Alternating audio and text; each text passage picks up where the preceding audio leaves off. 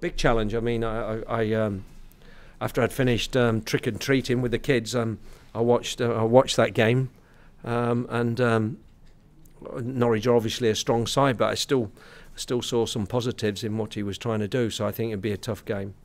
I really do. Bit of a 4-1-4-1 they were playing. Whether they change at home, I'm not certain. We'll find out. There may be a change or two. Because 2 games coming quickly again, so we might have to look at that. But don't expect wholesale changes. No, we need that.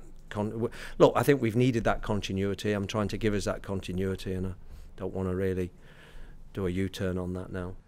My philosophy will be to go and win those games, and that's the thing. And I think when you're doing that, you can sometimes end up on the losing side. But I think from where we were, kind of like 17th or wherever we were in the league, I just felt we need to go and win games with 2 strikers and go forward at teams, even if that means we lose a few games on the way. But clearly, you know, we have to have that mentality and stick to the game plan. What upset me at Millwall is for 20 minutes, 15, 20 minutes after they scored, I lost them a little bit before we came again, and we need a reaction immediately, whatever the score is, because away from home you're going to concede goals. That's my point. So you have to react to that situation, and we need to react to that really well.